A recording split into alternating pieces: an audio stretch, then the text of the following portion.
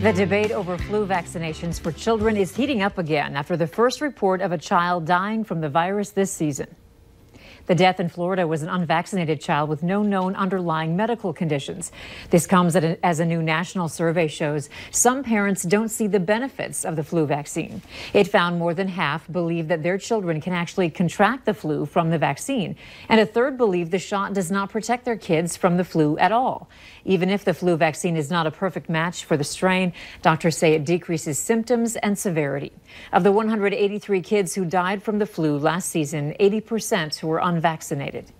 The Trump administration released a proposal today that would require drug companies to include the prices for their products directly in their TV ads. Under the proposal, drug manufacturers would need to state the list price of a 30-day supply of any drug that is covered through Medicare or Medicaid and costs at least $35 a month. Patients deserve to know what a given drug could cost when they're being told about the benefits and risks it may have. They deserve to know if the drug company has pushed their prices to abusive levels. And they deserve to know this every single time they see a drug advertised to them on TV. The pharmaceutical industry opposes the proposal. It would be open for public comment for 60 days. Later in sports, North Dakota football earns a major win this weekend, but takes a big loss along the way. Beth has the details. Family members of two deceased 19-year-olds are questioning why it took rescue crews so long to find the women after they had called 911 asking for help.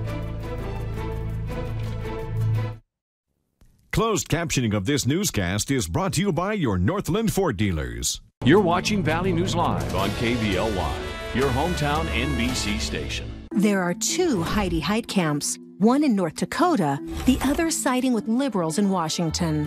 Washington Heidi supports sanctuary cities where illegal immigrants can be released on our streets, like this criminal who was let go and then sexually assaulted a child.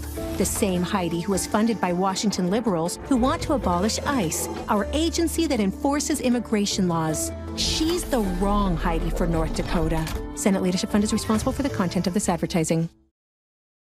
Oh, those nasty water mishaps. They can cause costly damage to your floor. Problem solved with waterproof flooring from the Carpet Garage. Check out the latest innovations and hottest looks in flooring with fantastic styles and visuals for any room in your home. Built to resist mold and mildew, these floors are engineered to keep their integrity in wet conditions. And the best part? The Carpet Garage stocks the largest selection of waterproof flooring at the lowest price in town. Guaranteed. Waterproof flooring. In stock and unbeatably priced at the Carpet Garage. The future of medicine has arrived and is being practiced today at the Center for Pain Medicine. Regenerative injection therapy uses your stem cells and growth factors to repair damaged tissue, cartilage, tendons, ligaments, and even bone. My knee was deteriorating and hurt every single day. One regenerative injection and I was pain-free, playing volleyball in 30 days. Call and make an appointment today. No referral needed. The temperature is dropping, and so are the prices at Corwin Honda. Drive a new 2018 Honda Civic zero down, $229 a month, tax, title, license included. That's right, zero down, $229 a month, tax, title, license included delivers your new Civic. Corwin Honda has 40 Civics in stock, but at zero down, $229 a month, they won't for long. Get reliability, safety, and amazing gas mileage for only $229 a month. Corwin Honda, family driven for over 100 years. Shop online, CorwinAuto.com. I'm Heidi Heitkamp, and I approve this message.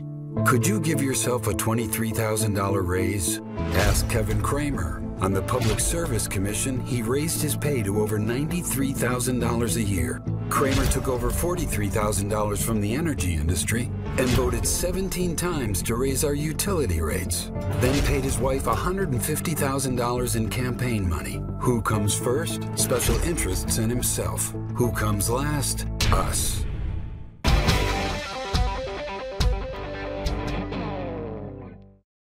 Tonight, Fallon tries out her new look. What are you doing?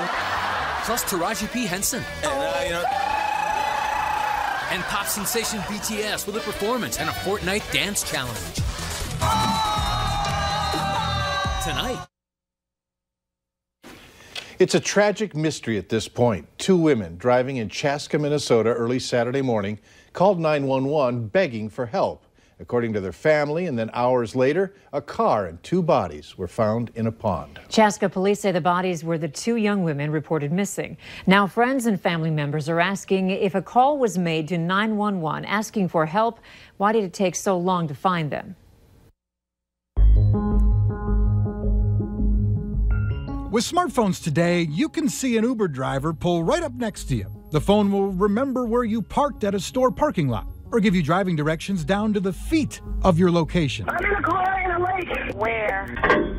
But when it comes to 911 calls, mobile phones can miss the mark at the worst times. A classic case. A Georgia woman calls 911 as her car goes into a lake. But 911 dispatch cannot locate her.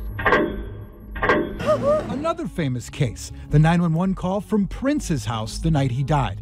The dispatcher tells the caller, "Okay, your cell phone's not going to tell me where you're at, so I need you to find me an address."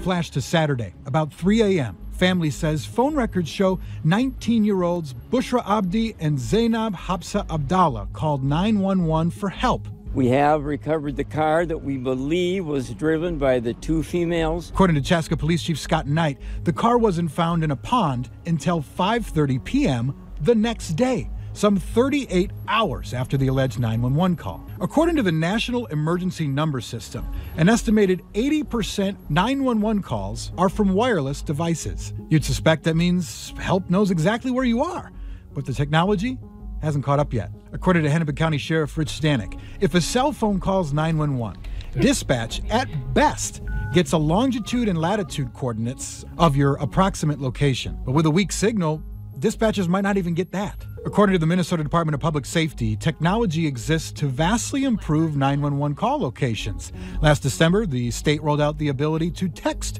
911. The medical examiner's office says both women drowned. According to the Department of Public Safety, it will not be until 2021 that Minnesota will upgrade the 911 system in every county. Bison back home this weekend. Yeah, they certainly are. I know fans are eager. The Bison are eager to get back to work as well. One particular area of their game has been leading to a great deal of success. We're going to break that down coming up next.